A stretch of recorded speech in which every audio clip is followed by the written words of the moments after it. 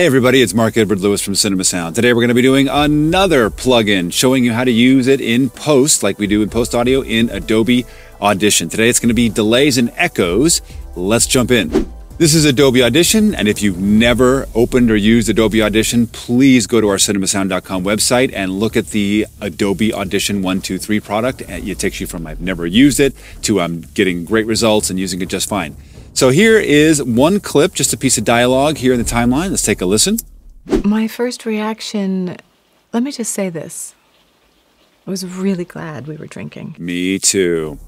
And so we want to add delay, like let's say she's in some kind of a canyon or a big arena or something like this. We can add any plugin to a clip in Adobe Audition by making sure that we have it selected and going up here to Effects and Delay and Echo, and there they are. Or by going to Clip Effects here, making sure again it's selected, which it is, and doing the same thing here in the effects rack. But we want to add this to the entire track. Everything on this track gets the same plugin like we do in post. So we'll go Track Effects, and we're going to look at first the analog delay. The analog delay is mono. Even if you put a stereo signal to it, it makes it very mono, just like the good old days. Check out, let's put this into a loop. My first reaction, let me just say this. I was really glad we were drinking. My first reaction. And we have various kinds of tape emulation, tape, tube, tape, and analog. And that really doesn't matter much unless you get over here to trash. I know, a cool thing called trash. If I bring this all the way up, it makes it nice and grungy. My first reaction, let me just say this. And not in the dry, not in the original sound, but in the delay. So let's turn the dry off.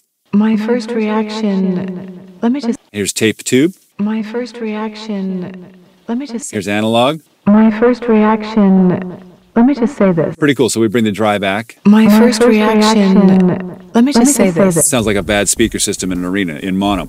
So let's just go over these really quickly. As I've already demonstrated, you have the various kinds of tape emulation, tube emulation, or just straight distortion from a good old analog processor. How much of the original signal do you want versus the delay? And then how much of the wet, how much of that delay out do we want? My first reaction, let me just say. Oop, let's put it really glad dry back on. My first reaction. Pretty easy to understand. This is the delay itself in milliseconds. We're listening to it at 200 milliseconds. Let's drive it quicker. My first reaction, let me just say this. Now it sort of sounds like early reflection, just like in a small reflective room. My first reaction, let me just say this. Which is a really good way to create an ambience without having to mess with the processor consumption of a big reverb. And then way out to 8 seconds, which I won't bore you with, but even 1 second is a big deal. My first reaction, let me just say this. Let me just Pretty say cool. this. Feedback is how many times will it repeat? 20% out to a really big deal. So if we put this over here at the short setting and make feedback 100%, you get feedback just like in the good old days. My first reaction, let me just say this. I was really glad we were drinking. That's hundreds and hundreds of small little delays all in a row, and we can make them really, really short. My first reaction, let me just say this. I was really glad we were drinking. Starting to sound like something very familiar, like Transformers. And we have a whole video on how to do this using H-Verb as well in Adobe Audition to make Transformer sounds. And then with the trash, of course, we talked about that. And then spread, if you did happen to have a stereo signal, this will help you get out of the mono mode. Let's go and do the next one, which is cool. So this is just straight delay. This is a back and forth thing with no feedback at all. So you'll just get one repeat. But what's nice about it is you can control left and right channels independently. My first reaction, let me just say this. Nice stereo delay. The left side being delayed 120 milliseconds and the right 180. My first reaction. And if we turn the mix all the way up to all wet, my first reaction. What you're getting is actually the delay only and none of the dry signal. If we make these the same, we'll drop back into mono mode again. Let's make it 50-50 wet.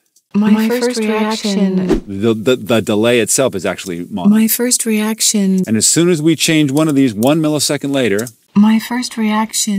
We got a really cool, crazy, not very mono compatible, but awesome sound. And then you can tell it, hey, do I want this in milliseconds? Do I want it in beats or do I want it in samples? The one that I really want to show you, the one we use all the time in post, is the echo. Really, look at how much fun this thing is.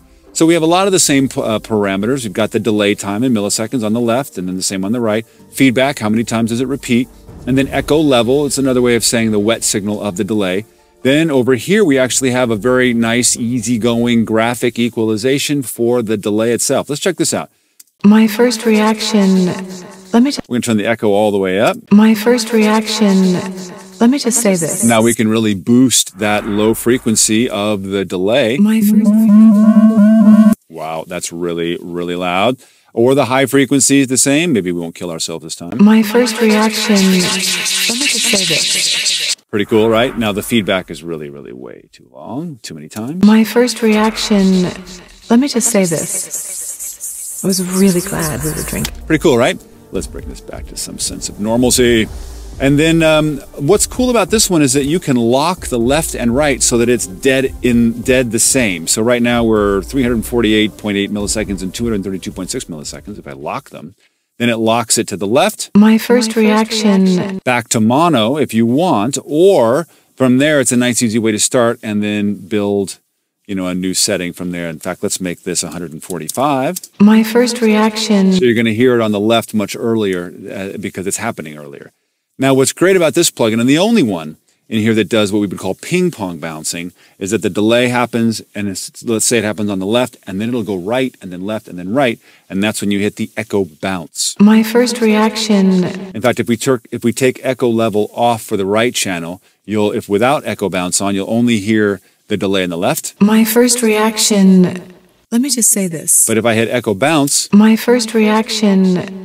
Let me just say this. You'll hear it ping-ponging. And then if we bring echo level back up for both. My first reaction, let me just say this. It's a really nice, complicated, complex kind of reverb, or echo rather, delay is what the technical term would be.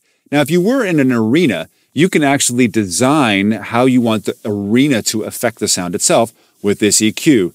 Now, let's say this is probably a really long delay for a reverb, unless you're in like, you know, the Coliseum or some nonsense, but let's call it this. My first reaction, let me just say this. Maybe a little more feedback. I was really glad we were drinking. Cool.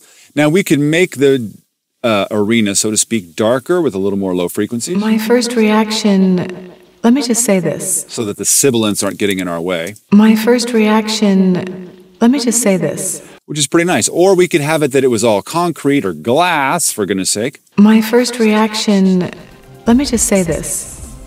And let those sibilants come through. So this echo plugin and all the echo plugins and delay plugins in Adobe Audition are super useful, that we use them all the time in post.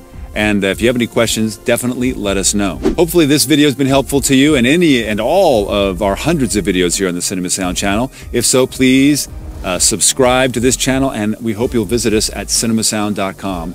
Until then, we'll see you in post.